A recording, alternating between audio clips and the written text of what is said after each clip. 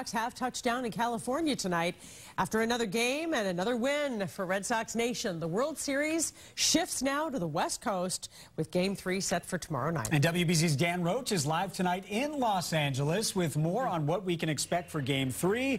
Roche, you've got the polo shirt on there. It's looking sunny, looking nice. We're a little jealous, I'll be honest.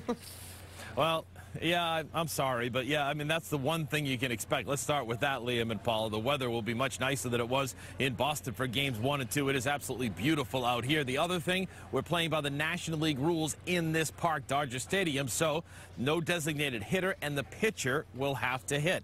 Now, after the Sox plane landed here in L.A., most of the team went to their hotel, but Alex Cora and Rick Porcello came here to Dodger Stadium to meet with the media.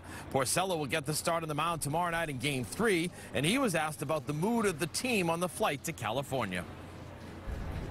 I think it was just kind of the same as it has been all year. We're coming out here, this is a business trip, so guys were getting rest, listening to music, watching movies, kind of the typical thing, and hopefully the flight back will be, you know, a little bit more lively. Can you wait 10 seconds? Well, getting back to those pitchers having to bat here in the NL Park, keep in mind, in interleague play, Rick Porcello had 3 hits, one of them off Max Scherzer, so he is good to go in this game for as the Red Sox are concerned. And his bat, he was looking sharp in his suit, too. Actually said he had it closed, though, the entire time because he had a giant stain on it. Liam and Paula, I know that feeling very well as well. Back to you guys.